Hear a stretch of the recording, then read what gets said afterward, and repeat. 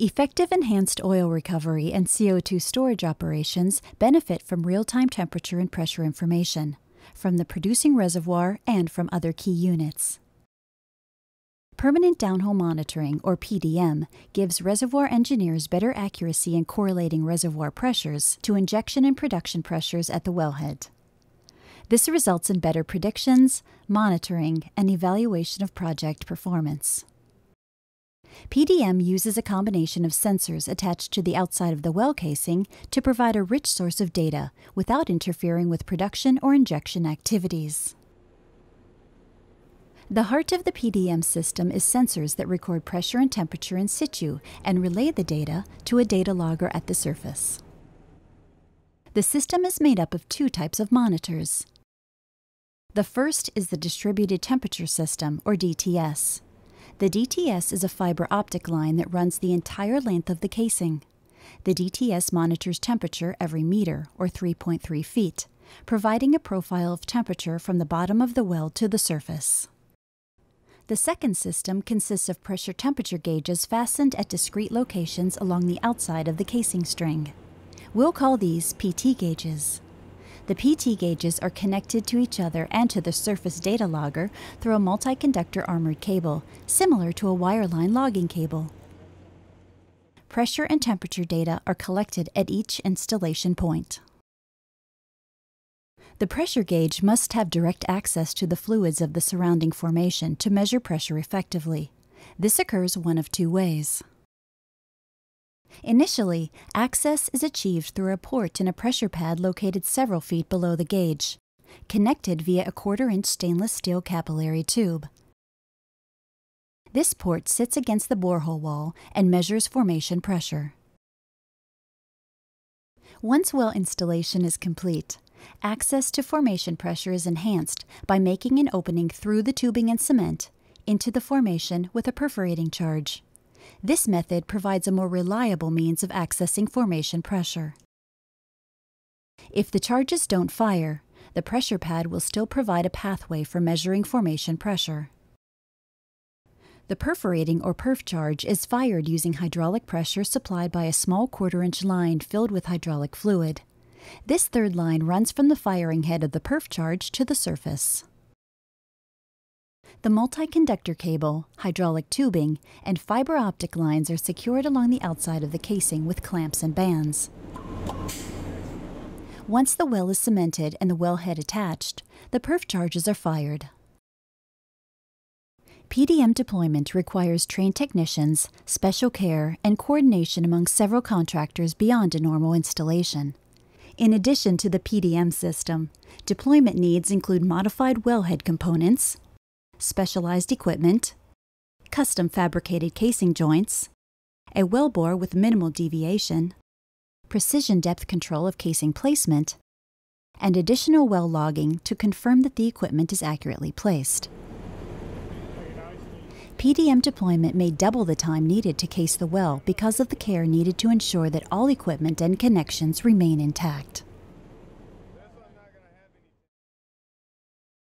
To better understand PDM deployment, let's look at an example in Denbury Resources' Bell Creek oil field in southeastern Montana.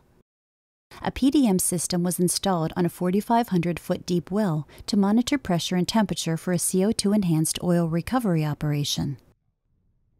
Using this example, we will look at matching PDM to the site geology, drilling considerations, casing the well with PDM equipment, system checks, and activation.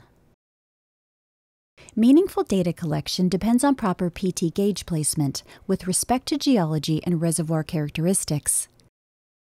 In the Bell Creek oil field, the CO2 injection and oil production zone is a 40-foot thick barrier bar sandstone overlain by more than 1,000 feet of shale caprock.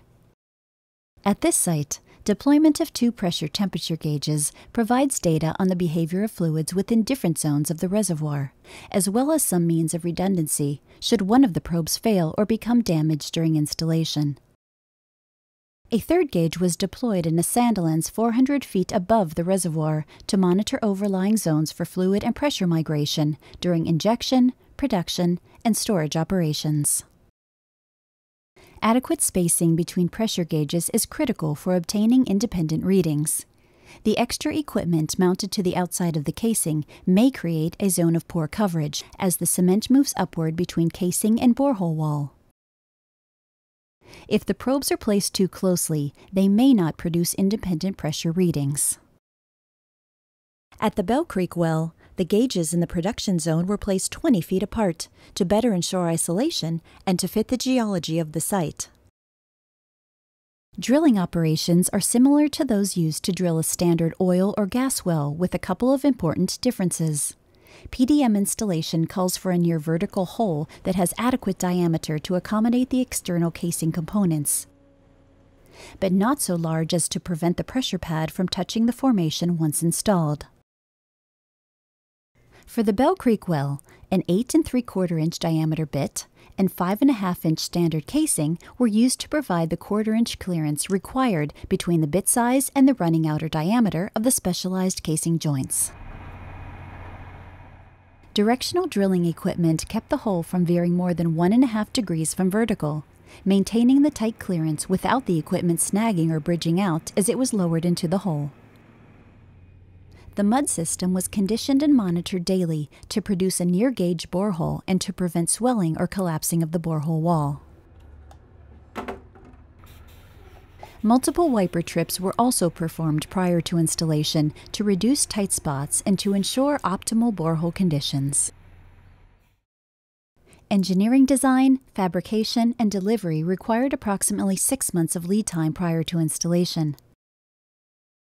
The Bell Creek PDM installation required both standard casing and pup joints, 4 custom fabricated pup joints, cable, hydraulic line, and fiber optic line on spooling units, clamps and bands, a crane and sheave wheel, diagnostic equipment, and a specialized wellhead. Of these, the equipment requiring extra time for fabrication included the wellhead, custom lengths of continuous hydraulic, fiber optic, and conductor cables, and the casing pup joints. The pup joints were shorter versions of the standard casing joints, manufactured to specify predetermined lengths, 4 of which with the PDM attachments pre-installed. 1 custom joint arrived on site with the DTS system anchor and cable guide welded in place. 3 custom joints arrived with a perforation charge carrier, PT gauge clamp, capillary tubing, and a pressure pad pre-installed. The PT gauges were shipped separately and installed during deployment to protect the components. The cables and hydraulic line are contained on spooling units placed near the rig.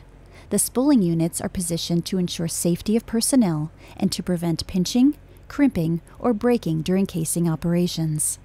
The cables are fed through a specialized pulley supported by a crane. Before the PDM casing deployment begins, the gauge placement depths are selected by a team of geologists and engineers using well log data. A proper correlation between driller's depth and log depth is important for accurate placement. This depth information is used to develop a casing tally that will set the gauge-equipped custom casing joints within a few feet of their target depths. Therefore, precise measurement of each casing joint is critical for an accurate casing tally. Although the exact placement of the bottommost pressure temperature gauge is easily achieved by moving the casing string, placement of other gauges relative to the bottommost gauge is physically constrained by the length of the casing joints installed in between them, and therefore must be determined prior to installation. The casing joints are measured and numbered, and their place in the sequence set to yield the desired gauge depths. Having additional pup joints on location provides some flexibility to adjust spacing as required.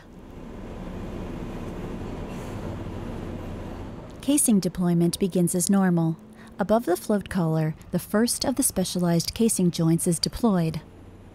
This custom joint has the anchor for the DTS fiber optic line. The DTS line is attached to the anchor and runs inside a 1/4 inch stainless steel tube for protection.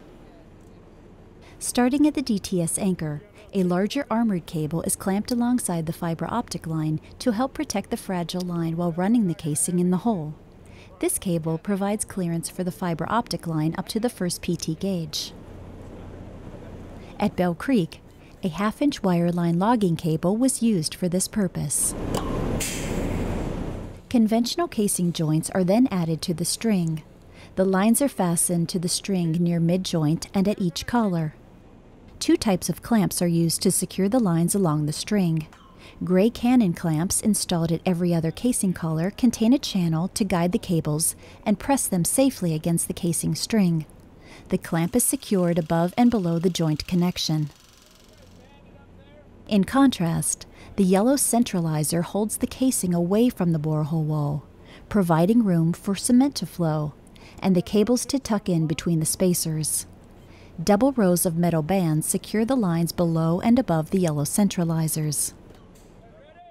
Rig crews now use specialized casing slips designed to allow the cables and lines to run externally along the casing.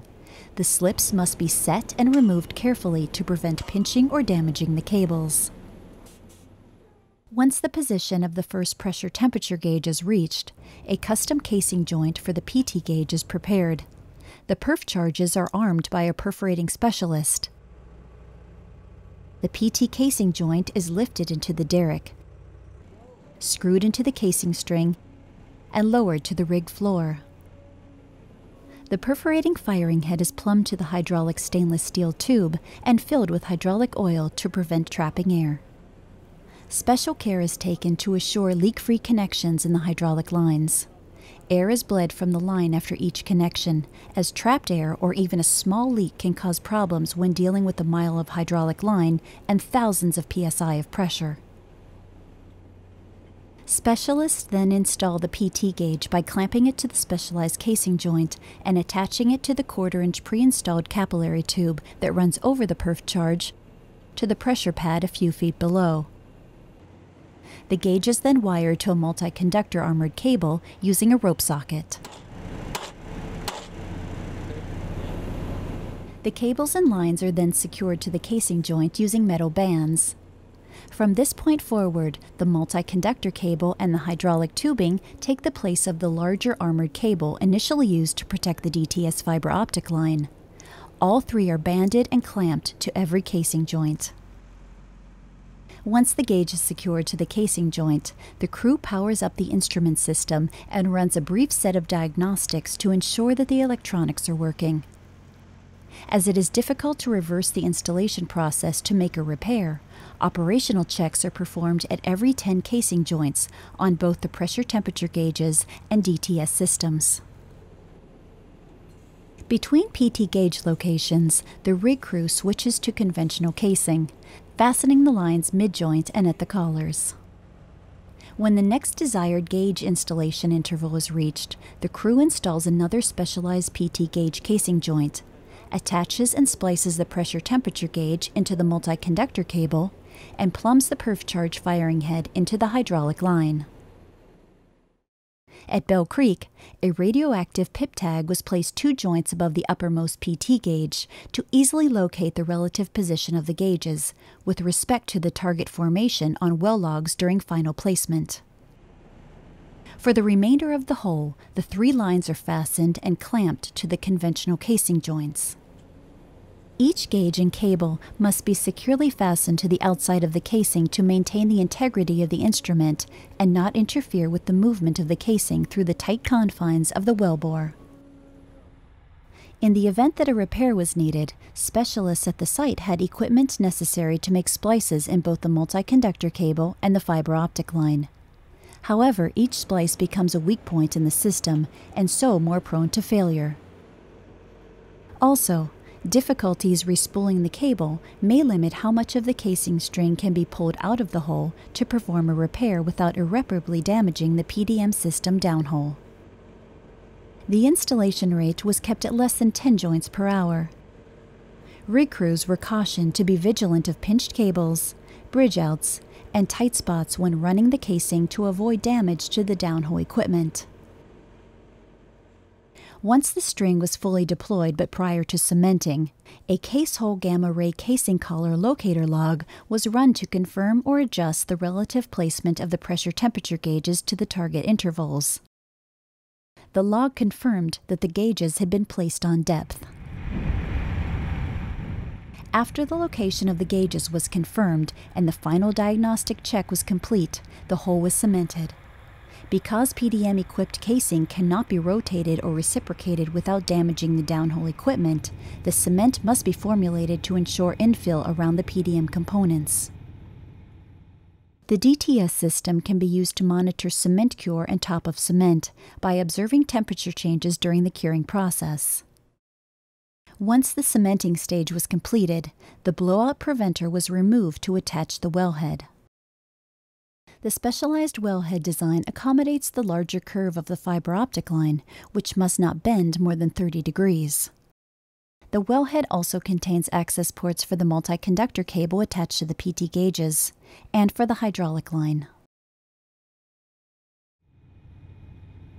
The PDM lines and cables must be fed through custom-machined access ports while taking care not to pinch or damage the lines or cables during this stage of the installation, as splicing may not be possible.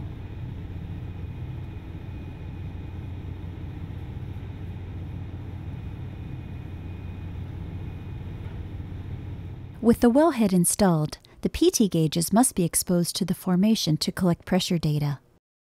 Perfing should occur as soon as the cement is set up, as the perf charges can degrade over time when exposed to elevated formation temperature and pressure. To fire the perf charges, the hydraulic line was pressurized to the predetermined level of 1000 psi above formation pressure. Once adequate pressure is reached, the perf charges fire, creating a perf tunnel from the capillary tube to the formation. The firing sequence proceeds from bottom to top. Each detonation seals a segment of the hydraulic line, allowing the pressure to build for the subsequent detonation. Should perf charges fail to fire, the pressure pad will continue to collect pressure data. Successful perfing of the tube, however, bypasses the pressure pad. In order to confirm perforation, both the DTS and pressure temperature gauges are powered up and recording during perfing operations. Completion of the perfing and final surface installation of the PDM data acquisition system mark the commencement of monitoring and data logging operations. If the PDM equipment is tied into a data transmission system, the operator can also view pressure and temperature data in real time via the Internet. The PDM system at Bell Creek provides continuous downhole pressure and temperature measurements to monitor actual dynamic reservoir conditions in multiple zones without interfering with well-based operations. The PDM system required additional engineering design, lead time, and equipment, as well as special installation and operating considerations, compared to conventional well completion. The Bell Creek project team deemed this added cost acceptable because the real-time PDM data are expected to improve the picture for CO2 storage capacities and efficiencies and reservoir performance. The real-time data also have the potential to identify fluid migration in multiple zones. Better understanding of subsurface behavior using real-time data allows reservoir engineers to modify operations as necessary to improve overall project performance during CO2 storage and EOR operations.